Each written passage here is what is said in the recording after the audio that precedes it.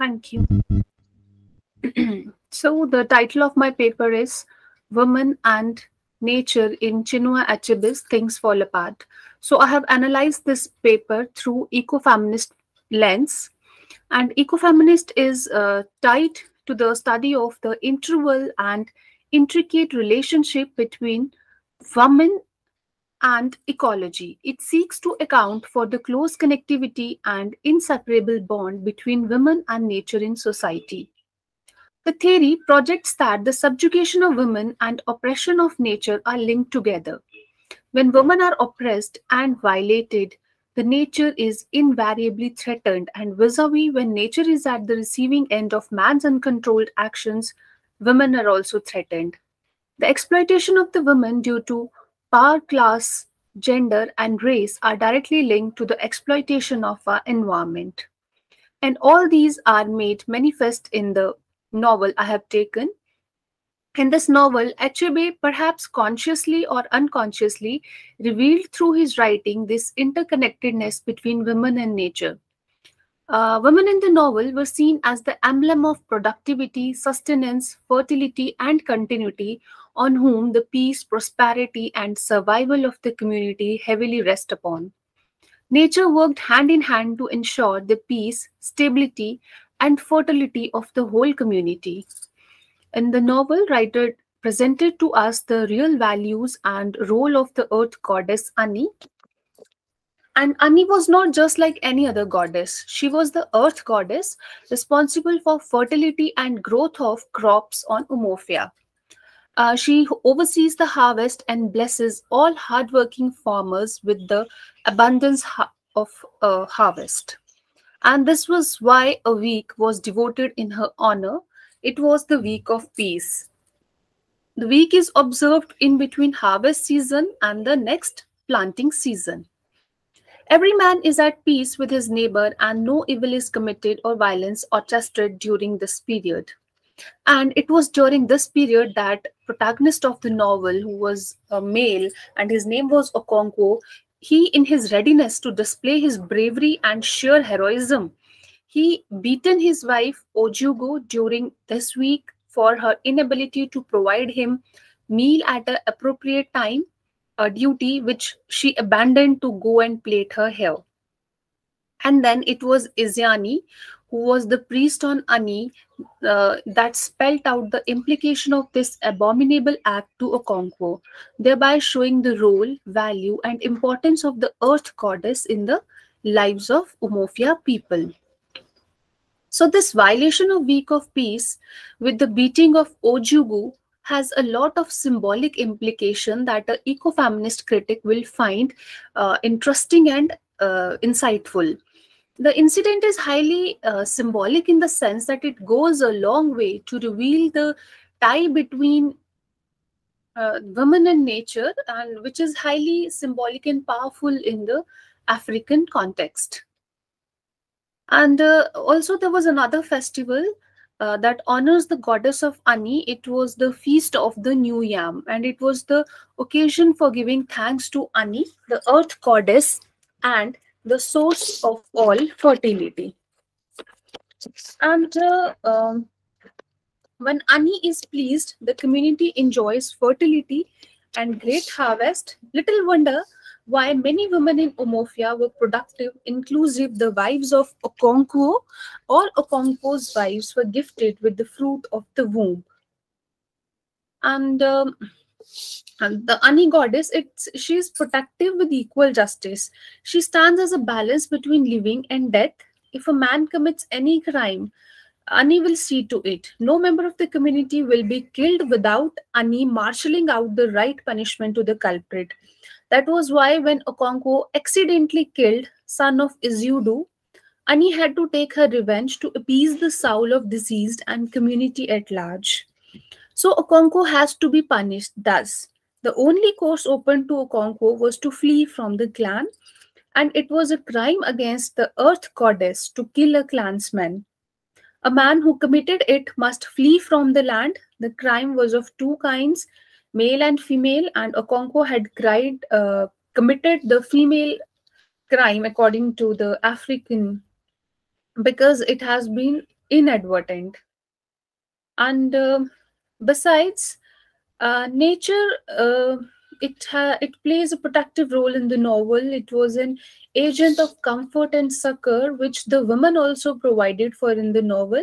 Nature was always a source of hope, restoration, and liberation to people who await her gift at all time. And the writer once described nature, her role and natural gift, as well as is what she represents in the life of people. um, so there is a long quote which I want to cut short, because so as to cover my all the points in my paper. Then Also, some men connect with their women irrespective of their bravery, heroism, and achievement. This is the case of Ogbufi Dulu. He was oldest man in Ayr, and unlike Okonkwo, he had maintained a close tied relationship with his wives, especially his first wife, Ozo Enemena. Both were said to have one mind, and songs were fashioned with their names. They never did anything without telling the other. Little wonder that when Ogbufi Dulu died, Ozo Amena came and called his name twice. She staggered back to her room and died in other to be united with her husband in afterlife. Also, women, like nature, they provide comfort to men, which they always seek. When Okonkwo accidentally killed the son of Izudu during his burial, his mother's place was the only place he could find peace, shelter, and comfort in the 7 years of exile from Umofia. And it was in Banta, which is his mother's place, that Okonkwo came close to realizing the value and importance of women in life. They were not just for procreation and childbearing, they protect and give succor whenever it is needed. Just like the earth goddess, women give peace, shelter, and harmony, which men may never provide as they continue to sound the drum of violence and war. And it was in his motherland only that he began to dawn, or it began to dawn on Okonkwo that he started seeing women in a different perspective, and he later named his daughter Nenka, which means mother is supreme. So to conclude, I would like to say that Achebe obviously seeks for the liberation and fair treatment of all these women, Ojogu, Nenka, and Ozoemena, Ikwifi, many others, which I can't cover in this paper, which will go a long way to ensure peace, stability, and harmony in our world.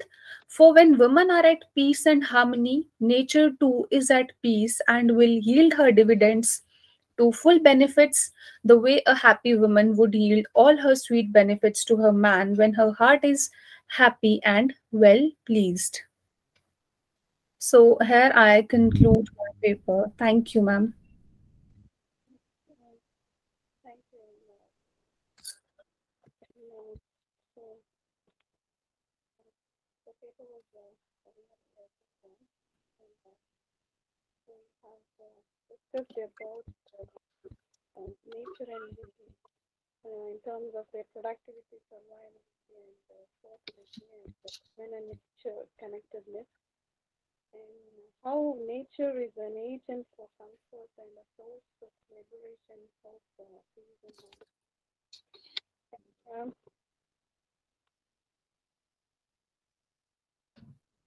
so in the novel, things fall apart. So, so can you substantiate the title, right? Can you explain more about things fall apart in connection with written image? Actually, ma'am, your voice is breaking, but I can make out that you are asking me to about the title. Yeah, yeah. Uh, In connection with written and nature. Connection of title with nature. Yeah. See, it has been taken from the Yeats poem, um, "Things Fall Apart." So here, when it was in this. actually, if we see it through eco-critical point of view, it was a time when colonizer, they have started their invasion. It was the beginning of invasion of this beginning of the colonial rule.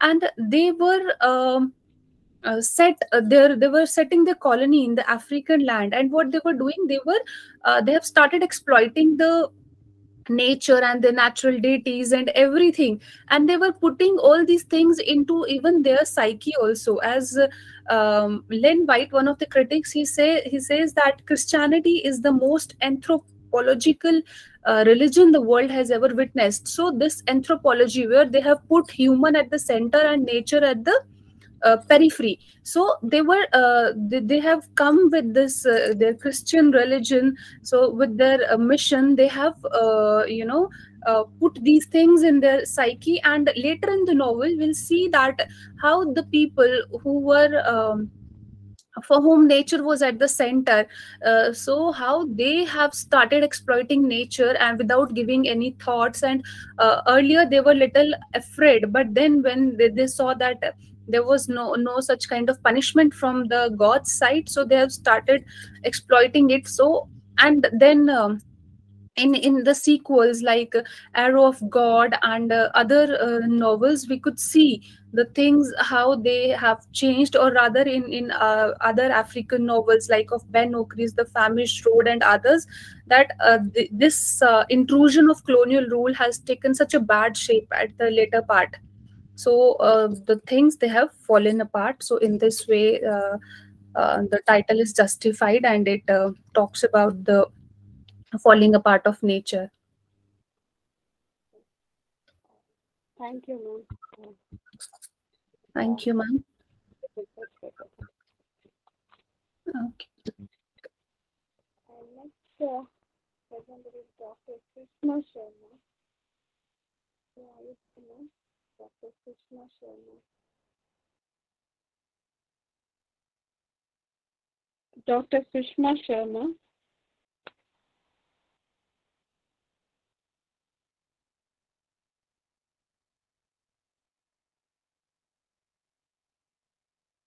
Okay.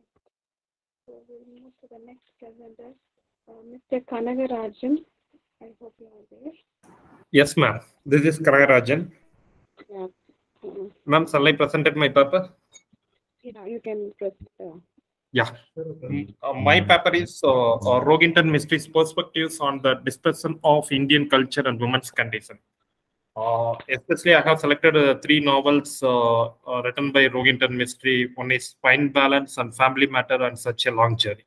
What is the core area of this paper is Mystery has created the wide variety of the female character in this 3 work of the fiction, and its the criticism and acclaimed he has received for how he treated them hardly touches the surface.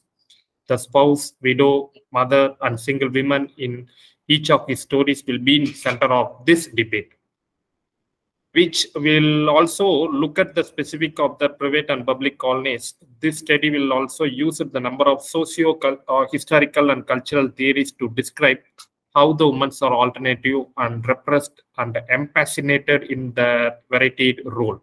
In this addition, examine to that Indian woman in generally a Percy community is predominant focus of this Rogington Mysteries novel, especially talking about Percy culture. Especially what are the things I will be focused on this paper, especially in the part of women's suffering is women's conditions in India. One is inequality is there, and simultaneously untouchability is in the predominant part of this paper analysis, and how that Percy community has suffered, and post-colonial impact is also happening. And after that end of the story, we have came to that loneliness will be standalone for that women's sufferings. Yes, I go ahead into the paper. One of the foremost author in the post-colonial writing trend is a mystery. Although he have currently resided to the Toronto, that a majority of his works are centered in Bombay, where he was born, and so-called as the writer is a diasporic writer. By fusing a natural and direct language with straightforward description, He created and sincere and affectionate and portraying of India. His book is frequently examined the tragic circumstance of India and separated with the poor, especially poor, while the balancing this mystery by presenting the dignities and joy the feel in the simple and the extended families. He does this by paying the attention to the detail of his character or the daily lives. The mystery has improved as a writer and criticized having the lather him for the open writing style. He worked frequently and discussed the pathos and culture of the Parsi in India, particularly Mumbai. And the Parsi have heritage, have been and significance and impact on the growth and development as a writer. His works provided the windows into the way of the life or in his community and the challenges of the minorities faced in a society with a wide range of the culture. The Family Matter, especially the Fine Balance and Family Matter, these two novels are set in the area of the Bombay. It also take up some of the concern as a book where the optimized and the human endurance and keep the protagonist and moving along. And nevertheless, the link or the insignificant, at least of the mystery. I desire to hear and something really different. He climbed it since the dispute in a fine balance. It really banded together to form their own family, which helped it to maintain them for while the words and family might impair and carry over. But I believe that this is on the separations of the universal altogether, especially the fine balance, talking about the daily lives, the mystery talking about the searches or demonstration in the fine balance, and he gives the female character and Dina Dal. The Dina Dal especially belongs to the Parsi community, and the beginning of the life, it is and the life is and very happy and joyful. And he have been portraying with the women of the mental state and expecting and struggling and needed for the self-identity, and it will be highly absorbed in the story. And moreover, this novel will be set in the mid of 1990s, and the setting of the rich enough characters and travel around the inheritance of dramatic as a fine balance. The fine balance portraying the crisis, especially the new book, The Mystery Settled in Nariman Vehicle, especially this character from the Family Matter. The man is from 79 years old and former English professor, and slowly down by that advancing the age and one set of Pakistan. Whereas the previous novel will be in Mystery took up this poor despoiling character and who he could have exploring in this word of the history from bottom up. The new book, The Mystery Settled, in which the 79 years old of Nariman Vehicle and opening segment of his residence, and he will be in a chateau apartment and a complex with his two adult stepchild, Jal and Komi. Especially this novel also talking about the how that women's also suppressed by this in the mid of 1990s. Especially we have go ahead in the deep study of this two novel, especially the Rohinton mystery, highlighting with the very perspectives how that the characters are really suffered in the Parsi community, especially in the year of 1975 to 1977. The political changes is happens in the India. We call it as a socio-political climate in India during the emergency. Especially it will be happens on 1975. After this, the political changes of this environment, the Parsi communities and Parsi women are totally suffered. Especially here, the Roginton mystery highlighting that suffering character and realistic pictures will be highlighted on this novel. Especially the fine balance is talking about the Dinadal sufferings, and these sufferings will be in the part of caste, gender, and social role is the four central protagonists of this novel. Especially this concept will be adapted in this Dina of flat, and each of them have holding a jobs, and that is the unimportant in India. They attempted to the center their own uniqueness and while being unmoved by the community. The flat is seen as an out location of the people and living in the problematic society. Their experience in the Bombay is not, and what they had anticipated, and it represented the sufferings, grief, worries, and restless of those who have been uprooted from their home areas. Dina struggled to maintaining her the independent and uniqueness. This is the women's suffering. Dina there, she is going to be struggling for her the independent and uniqueness, but she constantly encountered and setback and danger from the society. Finally, she evicted from her the apartment and made it to work as the servant in her the brother's house. This is also the very important thing of this woman suffering in this paper. She is going to be modified as a modern woman, and they wanted to face all the strugglings, and they want to stand in her own feet. But unfortunately, the time is not suitable to this lady. So she left out this. She left out the apartment and she moved to her brother's house. Especially by this describing the background of this each protagonist, the Roginton mystery empathized a significant moment in the history of the nation. The fine balance illustrating the better understanding of the political nativities and struggling of oppressed, it consistently focusing on that intact detail of the people's inner lives. In a fine balance, Roginton mystery examine the human sorrowness and ultimately creates a room for all of the people and sufferings. Dina Dal making a decision to leave her home in order to make her the ordinary and the sense of the self known. She was born and raised in Bombay, but she feels isolated from her family because of the unintentional death of her husband. She decided to change her life so that she is no longer to the financial depending on the guy. She experienced as a succession of emotional upheavaling and shifting the emotion and ties throughout her life. Dina and Manak are both are failed to the endowment and due to that emergency, because the Manak is a main character. Due to this emergency, the Manak also being the part of unemployment character. So the both women and men also the suffering due to this emergency. The Becker taken away and forced it to work as a slave in the labor camp. It will be happens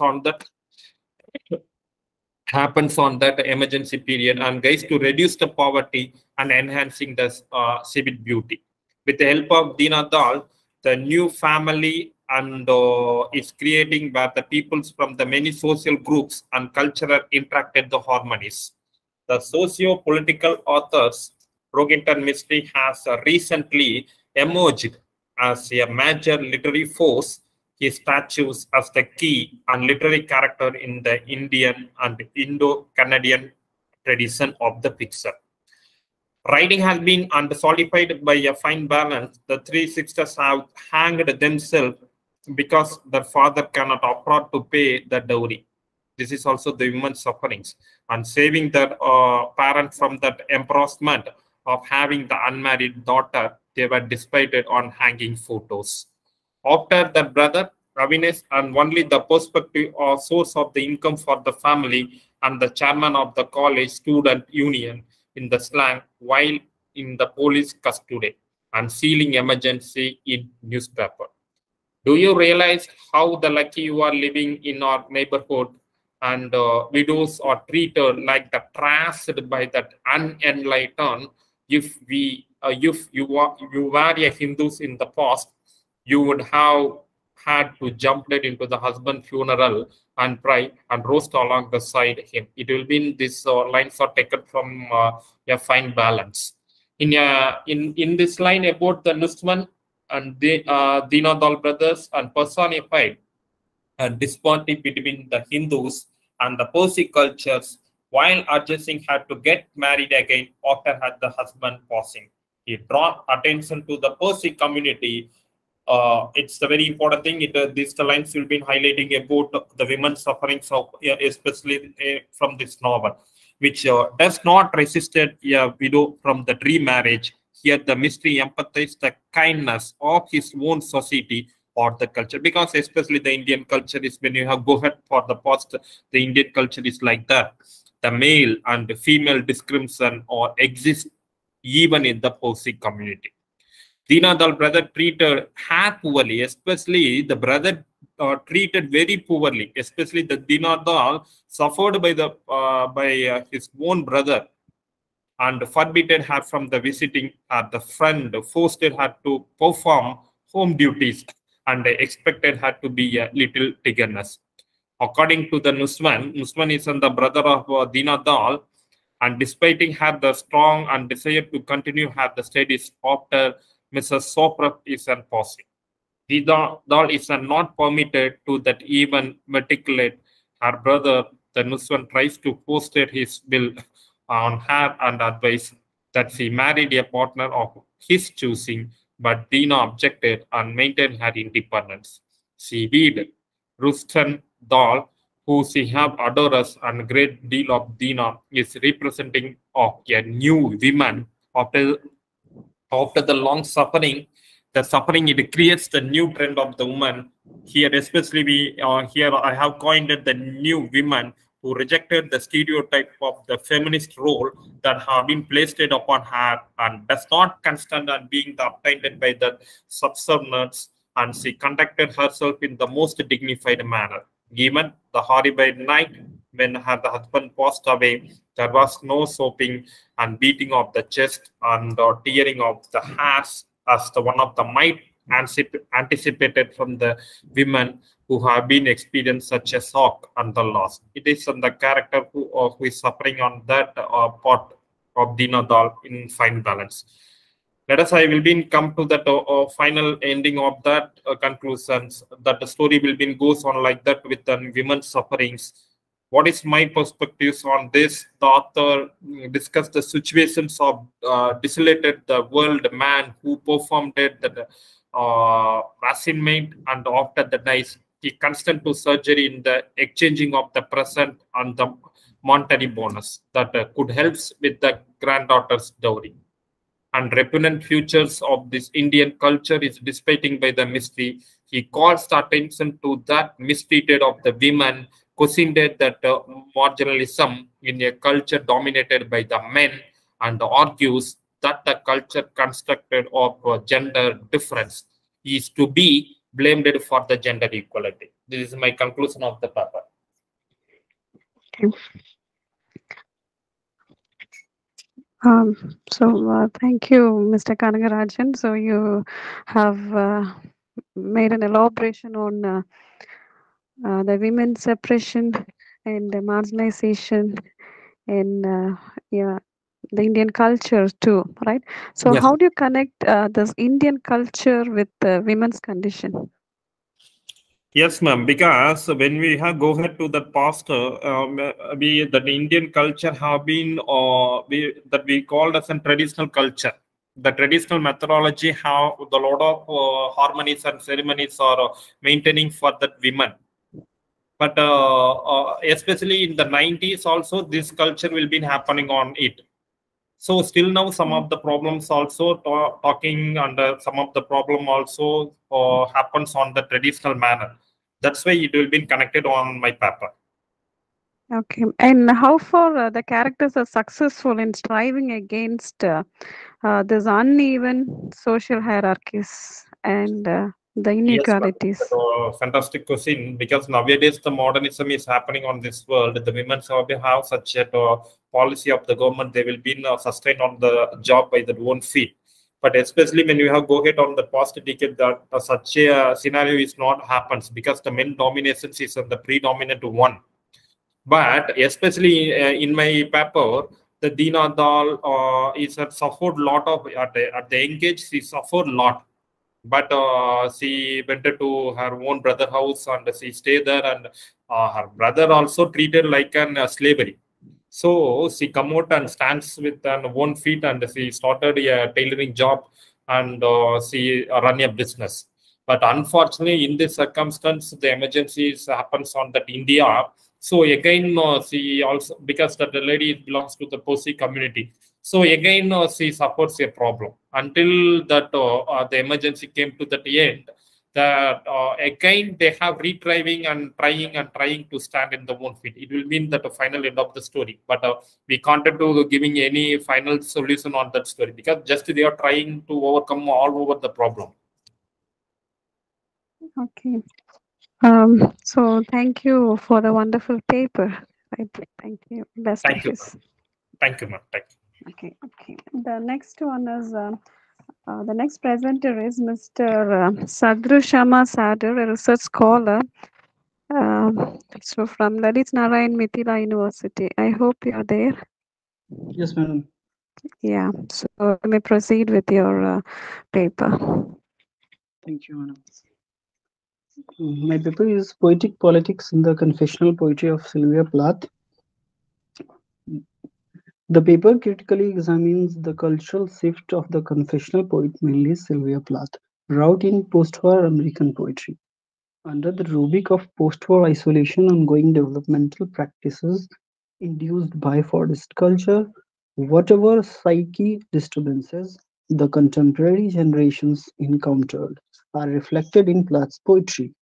Unlike Saint Augustine's sacramental confession, confessional poetry primarily aims at autobiographical self-exploration in essence. Yet the confessional poetry departs from the life writing with its sharp delving into the poet's life. The kernel point of this paper is to discuss the way the poets debunk the boundaries between private and public domain and the way they prefer to write on socially stigmatized issues like alcoholism, mental illness, adultery, suicidal thoughts, and depressions. By exploring these issues, I argue that confessional poetry penetrates into the poetics of politics under postmodernism, which blurred the borderline of raw and cooked, decent and profound matter. While examining the selected poem of Plath, the cathartic motto of the poet has been highly focused when they express their troubled experiences which were in descent in the past. This paper zeroes on the exploring the ensuing theories. How does confessional poetry help the narrator for the cathartic expiation of personal matters? Why do the poet put their private sphere on display? And how does confessional poetry contains tumultuous state of America and poet's mind? Is there any poetic politics in putting personal traumatic matter on public display? While addressing these problems, the paper contended that confessional poetry purposefully ruptures the boundary of private and public sphere because it is a postmodernist politics of celebrating even the personal trauma, sexual abuse, adultery, mental illness, and death risk. It can admittedly claim that the rupture of the social taboo is the politics of the poets really relates with this genre. Equally important postulation of aforementioned stand is that confessional poetry is the emotional therapy of the poet's troubled mind and during Fordist culture. It is as well a journey towards self-discovery that has cathartic effect while purposefully putting the individual privacy on display. In effect, the public display of traumatic experiences regarding the culturally stigmatized issue like drug use, alcoholism, sexuality, and mental illness refer the poetic politics to replicate the ongoing social rupture of the time. Chiefly, this paper hypothesized the generally confessional poetry unbuttoned the unspoken or hidden personal experiences which destabilized the borderline between socially acceptable and unacceptable or private or public issue. In so doing, it explored marital discord, infidelity, mental illness, alcoholism, drug abuse, suicidal thoughts, sexual perversion, depression, and fear of failure as the subject matter of to challenge and set a new cultural paradigm. It is also let the readers scrutinize the poet's psyche. Unquestionably, these stuff were taboos in Victorian time.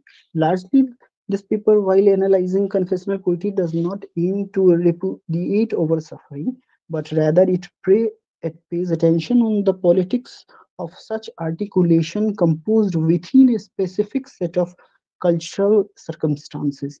In questions, finally, this paper depart from the poet's biographical approach to dig out confession not as the postural autonomous but as a new poetic genre. Indeed, it has no interface with the postural discursive technique to exploit aforementioned content as method to explicit in Sylvia Plath's Clauses and Daddy. These poems mirror the unjust social taboos, which is also the technique of the poet, to mark their protest by displaying the wish of new generation who break the social order. Indeed, confessional poetry, as a part of postmodernism, delves into the matter like adultery, violence, death, race, infidelity, sexuality, which were taboos in the society because, unlike modernism, postmodernism celebrates such stuff. Correspondingly, confessional poetry suggests that it is a self-revelation that serves to reveal the author's repressed anguish to depressed emotions through verses about the personal subject. Although feeling and emotion have long been considered a core thematic element of poetry, the risk content conveyed in confessional poetry set it far apart from more traditional genres. Edward Biney evaluates confessional poetry through its contents, the intimate, sometimes sordid autobiography of the poet revealed in explicit first person narration rather than the novel technical development or formal advancement. To him, confessional poets use first person narrative to widen the scope of the poem and as a tool to increase the reader's emotions identification with the poet. As a matter of fact, this type of play leaders to live victoriously through the poem. Endorsing this sacramental power of confessional to Michael Foucault also allows the postal power and articulation, a ritual in which the expression alone independently of its external consequences produce interim modification in the person who articulate it to excavate, redeems, and purify him to promise him salvation. For Foucault, discover of confession by which modern state exercise power depriving an individual from his privacy. Moreover, there is the implied connection of Judeo-Christian tradition of anticipating the purity of mind and body of salvation. It is an intimate personal revelation, especially as presented in a sensationalized form in a book, newspaper, or film. However, making departure from religious and legal issues of the term confessional is applicable to a large or or practices in contemporary Western culture that do not necessarily cast the confessing subject in a negative light. In tune with Silver, Clark focus on the natural advantage of the confessional rather than the supernatural benefits. Notably anticipates the psychoanalytic concept of catharsis. This cathartic effect of confessional poetry sharply deviates from religious purpose. Undoubtedly, confessional writing is a part of a religious tradition that dated back to Augustine age and become part of a therapeutic tradition even before the advent of psychotherapy, which certainly shaped and accelerated the outpouring and personal self-revelation in the 20th century. Moreover, in confessional poetry, both religious belief and the Freudian psychotherapy play century. Moreover, in confessional poetry, both religious belief and Freudian psychotherapy play a very important role because confession relieves the confession. Confessions with a without the motivation of penance and psyche pain relief also represents one of the most varied and intense form and artistic experimental in the later half of the 20th century. Notably, the intimate, disturbing nature of such material relocates guilt from the confessing individual to the society in which the trauma occurred. From the same fashion, modern subjectivity might be seen in light of this shift from the sinful self to the traumatized self, whereas confession provide a platform for those who have been oppressed marginalized, and maltreated.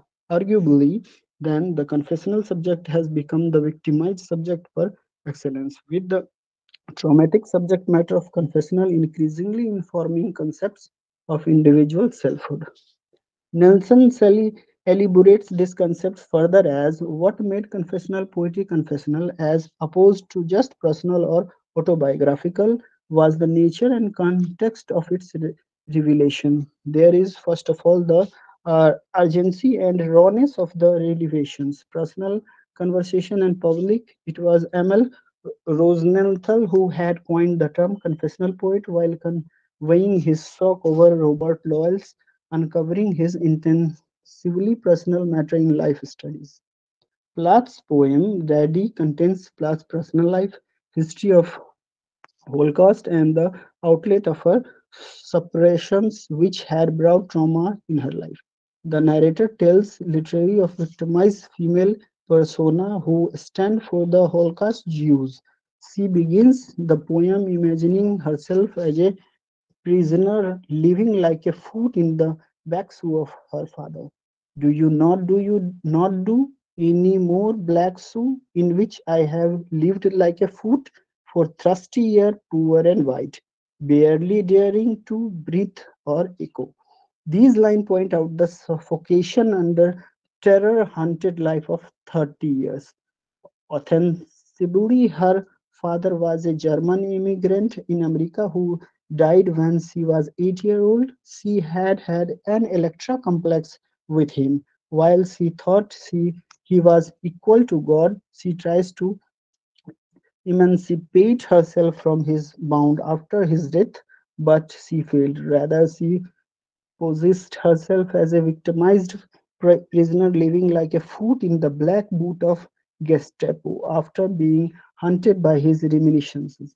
Possibly she could not be captivate of the bound, which could be the ca- canopy of particularity that she likes to blur the develop her identical self. Narrator's finally relieves from Electra complex is at the cost of her new life which is independently herself reliant literally it is away from in way not only this stamping to release her angst against the daddy figure who stand for patriarchy and nazi but also the figuratively kills him. If I have killed one man I have killed two, referring these particularly the holocaust creator from which she first herself frees herself. Thus, the linking her personal agony with the Holocaust till the whereby the oppressor convert into an oppressed man. She gives a huge vent of her suppressed ego and rebunk Daddy's figure from whom finally she separated from Electra complex. Daddy, Daddy, you bastard, I am thought. After the metaphoric annihilation of Daddy figure, she relieves and sets free from father fixation and set out her new identity. This is how she succeed in translating her opposed self into the free self. In nutshell, this she turned out to be an independent lady who debunked the challenges the patriarchal authority. Her poetic skill relies on transforming her personal trauma into the public matter.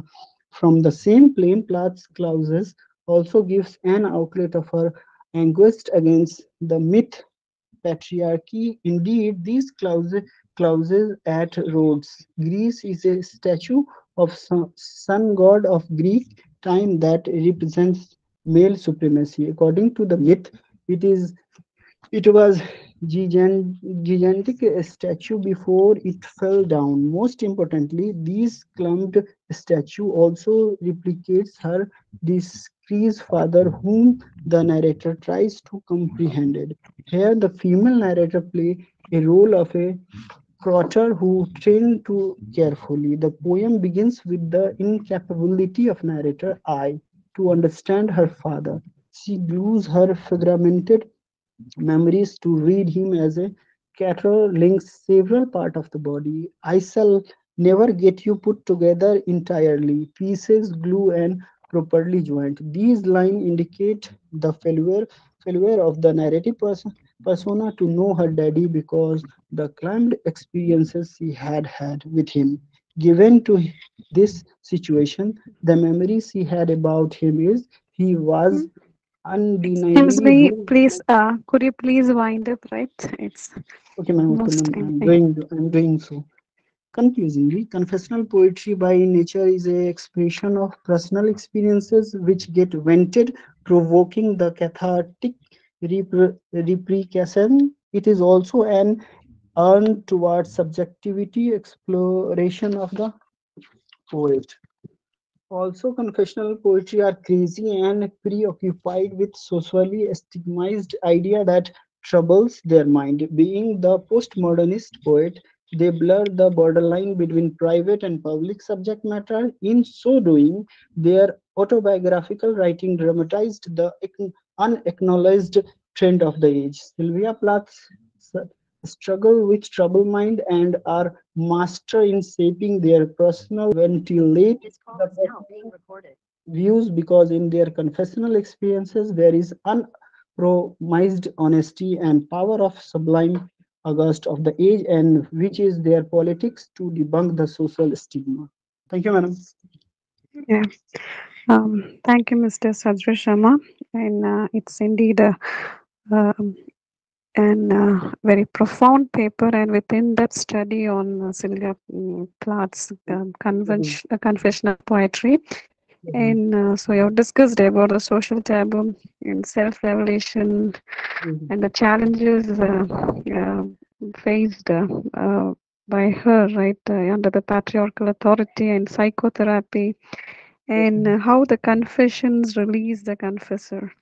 And Yes, ma'am. uh, yeah, it's really a good paper, but we have, Thank you. because of time constraints, we couldn't, right, Thank you. have a discussion time, right? Okay, thank you. Okay, Thank you so much, the, madam. yeah, best wishes. Next um, is Miss Saumya. So, a research scholar from the Central University of Karnataka. So, are you there, Miss Saumya? Yes, ma'am, I'm here. Yeah, you can carry on. Okay, thank you, ma'am. Am I audible, ma'am? Okay. Yeah, you're audible.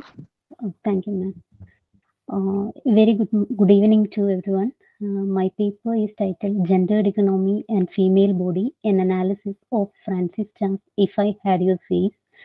It's an attempt to analyze how the economy, which itself is constructed on gender biases, manipulates female body and how this affects the life of women, especially those who belong to lower classes.